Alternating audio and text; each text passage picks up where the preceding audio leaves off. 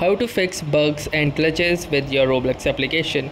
So hey guys, welcome to this tutorial. In this tutorial I'll be guiding you through the steps on how you can fix common bugs and glitches in your Roblox application. So in order to do that, simply tap and hold on to the Roblox application icon and click onto this app info button. The moment you will do this, you will be landed into this particular page in your system settings. Now the next step includes that you click onto this particular option, that is the storage usage.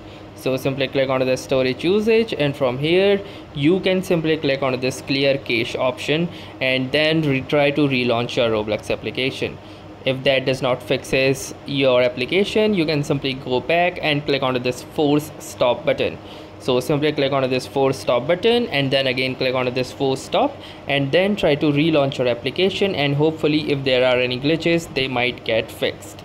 Also, you can try rebooting your device or uninstalling and reinstalling the Roblox application, which usually acts as one of the solutions for common problems. So that was all for this tutorial. Thanks for watching and have a nice day.